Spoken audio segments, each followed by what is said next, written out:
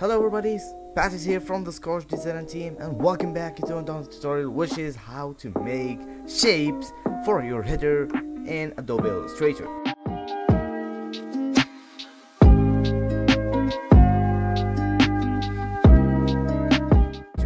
So yeah, this video is based on two ideas that I made in the past.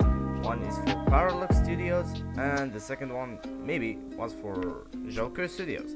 Anyways, so yeah, let's get started with as a header size 3000 on width and 1000 on height. Anyways, like that, let's go on a pen tool. Let me zoom here a little bit.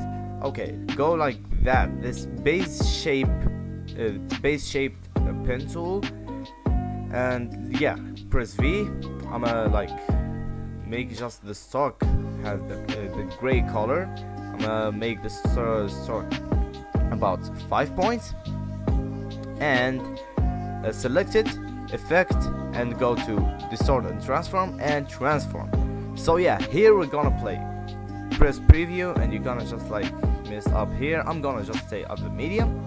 So yeah, the copies is about how your header size is or background. So yeah, I'm working on 15. The angle, put it at 0 because if you put it on 47, it will get a little bit messed up. So yeah, on the vertical side it will like make it down and up. On the horizontal side, I don't not recommend it. Use it anyways.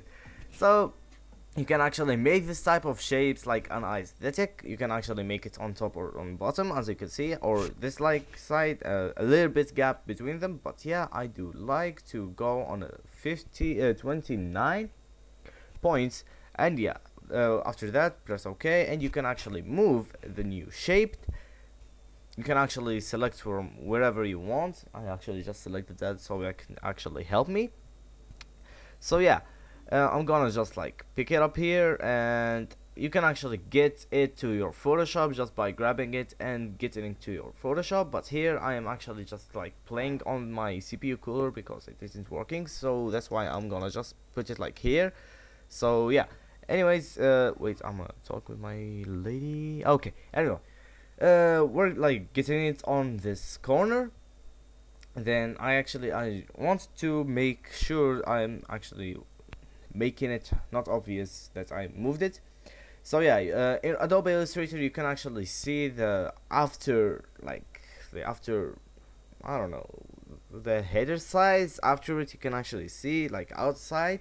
So yeah, I'm gonna rotate it here and actually move it from there, and it won't look as sick as it would seem, but still I just wanna like get the corners like not seen from the design. So yeah, that's why I'm getting it to the top.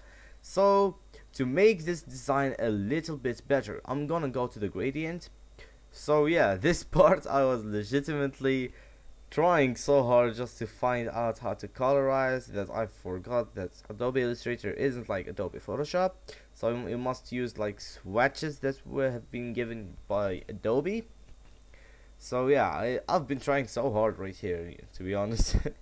I'm watching my video and I'm having fun. So yeah, I picked a violet, not purple, a violet color like that. And the white side, I'm gonna pick like a pinkish purple, you know, like that type of color. So yeah, I don't want it to be a solid violet, so that's why I picked violet to dark pink. You got me? This pink is actually great, and I loved it that I actually got a header done by it.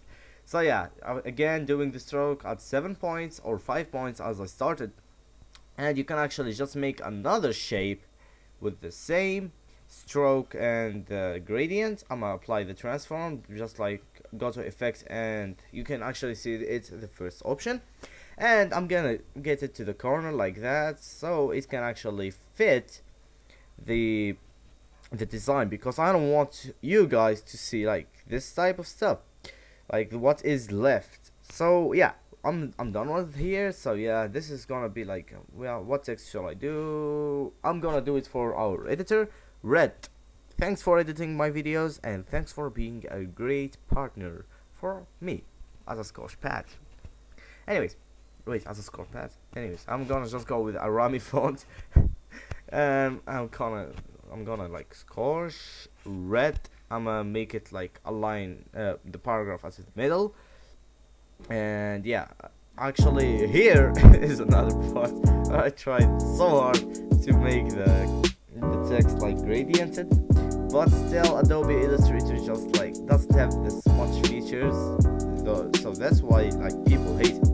So yeah, I went just with a solid color, which was like a light gray that was not far from white. And yeah, I'm gonna drag another text, and I'm gonna make it like a darker gray, a darker version of it. So yeah, let me find the positioning, and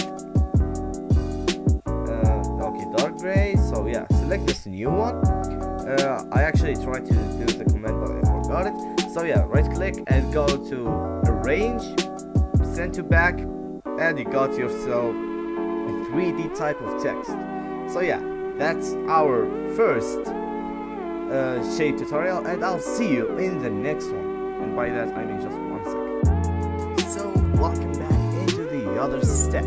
So we're gonna make the best shaping. Anyways, let's get to it. So we're gonna need swatches, and we're gonna like go to make this type of shape. Make it as small as you can. I'm gonna like do nothing at the stroke and on the fill. So yeah, it will be like transparent, non-visual. So what we're gonna make is an ellipse, and we're gonna make it like either way. You're gonna either like make it a gradient or just a fill. I would like to make it a fill, but yeah, if you're a gradient person, you're welcome to do so.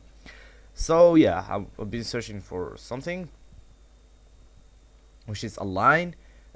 Go to window and just like go to the align and press those two, this and this one, so you can actually make them align to each other on the center.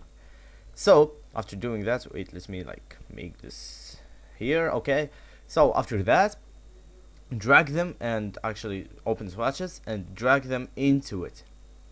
So we're gonna have like a type of like a layer style in Photoshop. Here is the swatch. So yeah, let me show you how it will work.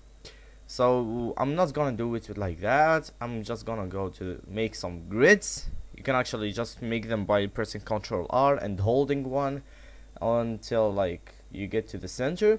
Here in Illustrator, another feature that is missing, which is the center. You should activate the smart guides. I forgot about it in the video. Anyways, making like that, a good pen tool shape that I made for the Joker Studios, and you can actually see how great it is. You can actually go and make it like in Photoshop. You can actually make it gradienty, but yeah, in Illustrator you can actually just make it like that, so it doesn't damage your file and your design itself. So the disadvantage of this shape is actually how it will work. As you can see, I've been testing like out a lot of stuff. You can actually just make it like that. Wait a second until like I finish this type of thing. Sorry if the frames per second is actually low. I don't know why. Maybe the processor wasn't good enough here. Anyways, as you can see, it actually works on the space. So this swatch is like calculated each like 2 blocks got like 2 circles, and you will see the greatest example here. So once I pull this over like to the bottom, you can actually see how it changes. When I get it back to its place, it does the effect. So this is the disadvantage of this layer.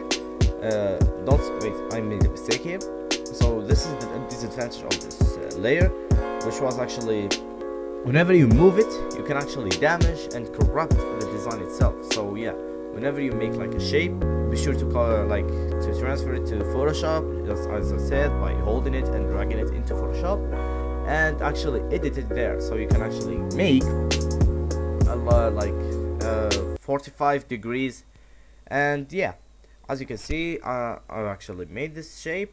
You can actually like make it like rotated, or you make it into a design as an overlay. Anyways, that was today's video about. Leave a like and a comment below, and thank you for watching, and see you guys in the next tutorial, and hope you enjoyed this video. Yeah. Hey, yeah. 1 time for the pretty women, 2 times for my brother's living, 3 times for the city limits. Look, yeah, just landing back from Anaheim. Damage rappers through my mind, true calm within the newest time. Trying to reach my prime, but I need a ladder to climb. The questions that I'm asking, let's relax and what I lack in the nutrition from